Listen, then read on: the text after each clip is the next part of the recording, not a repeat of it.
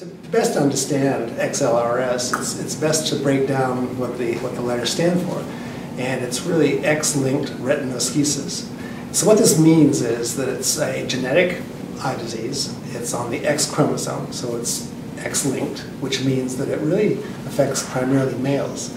The women carry the gene on, the mothers carry the gene on the X chromosome, but they have a normal X to compensate for it.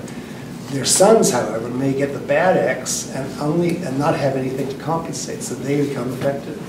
So it's X-linked on the X chromosome, and retinoschisis means splitting.